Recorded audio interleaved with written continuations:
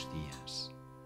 The purpose of this article is to help students in GCSE Spanish describing a photo. The phrases and structures that I'm going to go through in a minute will help you get your description up and running.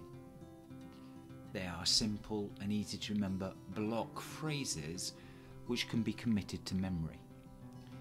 It means that you will be able to get your description up and running without having to think too hard.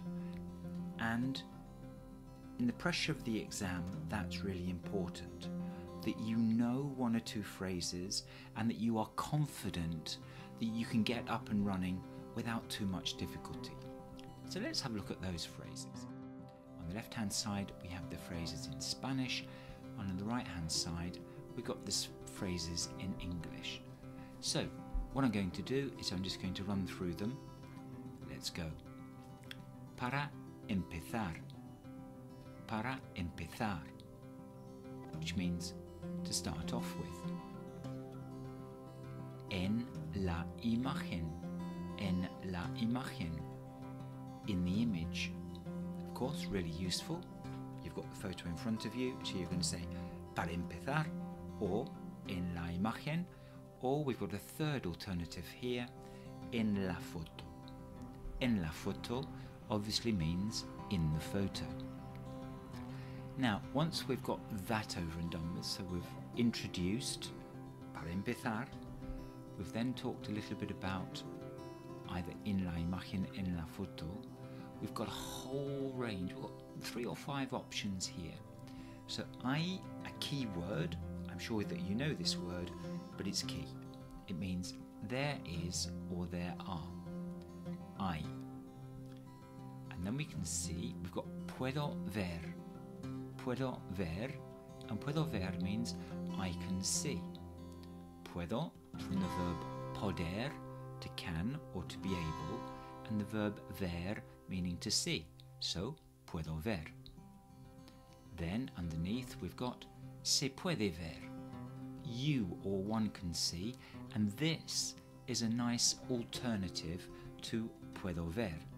So se puede ver. Next one down we've got la foto muestra. La foto muestra. The photo shows. Of course, notice that la foto, although this is ending in O, it is la because in fact it's short for la fotografía. So la foto muestra, the photo shows. And this is a present tense, but this last one here adds a level of complication and sophistication into what you're saying. So, la foto fue sacada en, the photo was taken in, and of course, this is the past tense. We've got fue from our friend ser, meaning to be. So, la foto fue, the photo was, sacada, sacar una foto, to take a photo. Sacada, it's got an A on the end because it's agreeing with foto. So put that all together as a nice block phrase.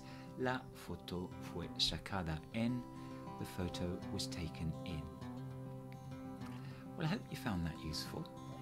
There'll be 1 or 2 more in this particular series, and as you can see I put together a little word cloud, and there it is with all of the information there, or the little individual block phrases that I've just used.